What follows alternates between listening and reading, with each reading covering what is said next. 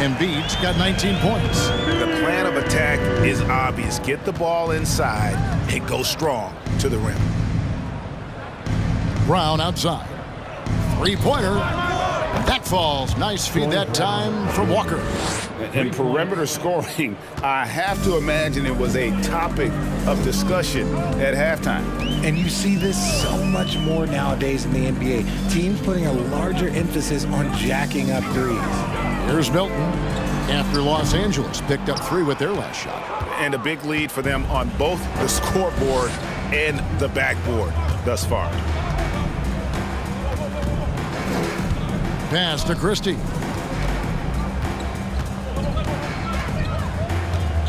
Over Milton.